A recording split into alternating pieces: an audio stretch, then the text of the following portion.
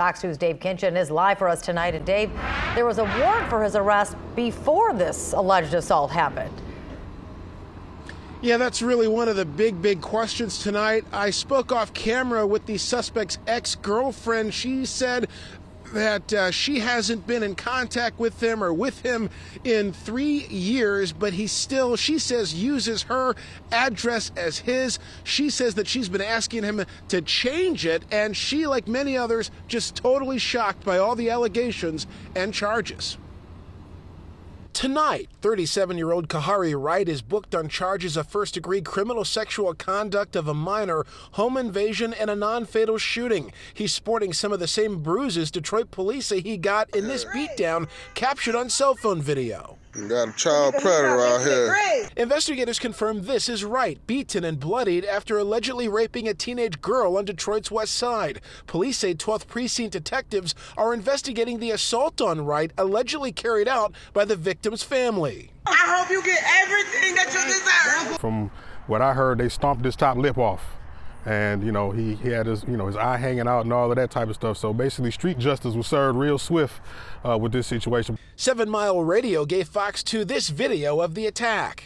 His mouth appeared to be very bloody, and it was just like he'd been in an MMA fight almost. But Fox 2 did some digging and found that Wright had an arrest warrant against him way back in mid-November. So why was he on the streets to begin with? Court records show charges of home invasion, assault with intent to murder, assault with intent to do great bodily harm less than murder, and weapons charges, all from October 29th of last year.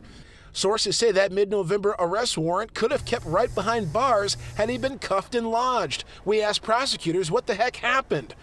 They told us, quote, you would need to ask Detroit police why he wasn't picked up after the warrant was signed by WCPO, the Wayne County Prosecutor's Office. So we did ask Detroit police. A spokesperson says they are checking with the folks who handle patrols to see what went wrong and why Wright wasn't captured. Sexual assault is a real thing. Perhaps long before that horrific alleged child rape could ever take place. I would just ask that parents, teachers, advisors, administrators, friends, family, just always keep your eyes open. Listen.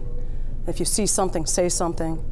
Obviously report any suspected abuse. And tonight, police administration says they still have to get in contact with other folks in the department related to patrols to get us some of the information we're looking for. So we're hoping to connect with them tomorrow and get more information on all of this. Reporting live outside Detroit Police Headquarters, Dave Kinchin, Fox 2 News. Yeah, Dave, I know you did that digging today, and we saw that rap sheet with a little bit of a window of what happened beforehand. You spoke with his friend, his ex.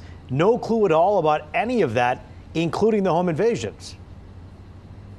Well, she certainly had an idea about the rape charges, but we did talk more about some of the things with her, and she just shook her head, total shock about all of that. And again, she said that they haven't been together in 3 years, but she's been asking him to change the address and not use her address. And so with all of this coming down, certainly she seems to really want to be able to move on with her life for sure in every way possible. That was the vibe that we definitely got tonight. And for the victim's family, they don't want to move on until they find out exactly why it is taking this long to figure out why he wasn't behind bars, or perhaps they knew about this before. So we'll be waiting for that answer as time marches on. Dave Kinchin for us live. Thank you.